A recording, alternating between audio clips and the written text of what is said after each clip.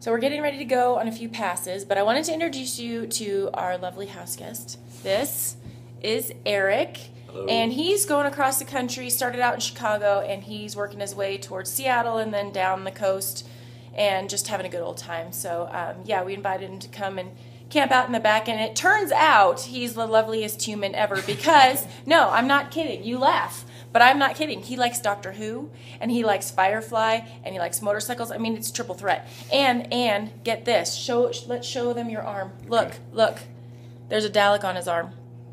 I'm not kidding. Pretty much the greatest guy you'll ever meet. So, yeah, we're about to head off, and he's about to head off, and I think you're going to go do Pikes Peak at some point. Probably tomorrow. So, let us know how that goes, because I'm anxious to find out, because it would scare the pants off me. So, good luck, and yeah, we're so happy to have you. Thanks. Happy to be here. So, I just wanted to show you Erik's setup. This is where he slept at the Lucas Savage B&B, where we make you make your own breakfast, but we'll make you coffee.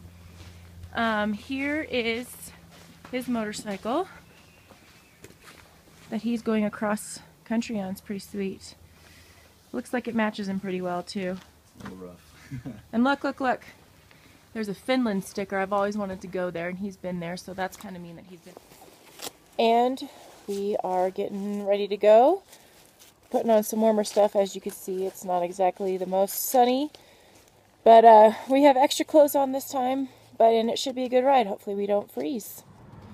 We made it to Wilkerson Pass, and it was a really, really cold ride. My hands don't get too cold. I can't even talk. My mouth is a bit frozen, but my hands don't get cold too often, but right now they're freezing and they hurt, and it's borderline miserable to ride when it's so cold. I think Justin said it was 40. It got down to 36. He said it got down to 36.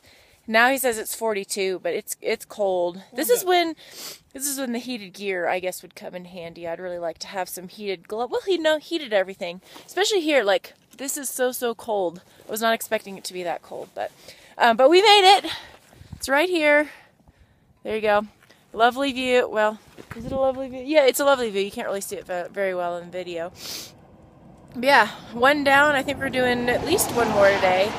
Hopefully it'll warm up, the sun will come out. That'll be quite lovely.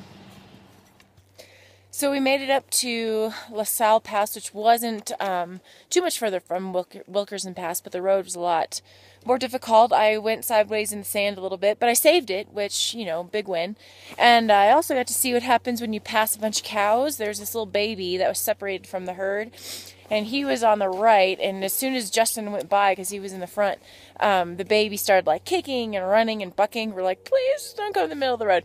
And then on the other side, the other cows started moving a bit too.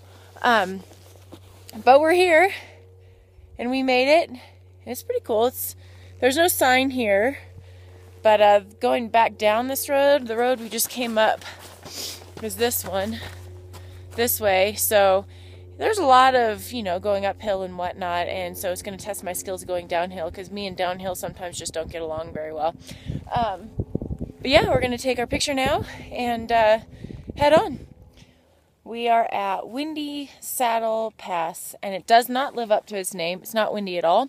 Windy Saddle, not Pass. Oh, Windy Saddle? Just Windy Saddle. Whatever. Anyway, we're here, and it's not windy. It's lovely, though. The drive, or the ride out here was kind of lovely. Although we did have these two, like, military airplanes, C-130. What is that what they are? C-130s? Yeah. We had these C-130s, and it sounded like they were trucks coming right behind us. And I'm like, what the heck?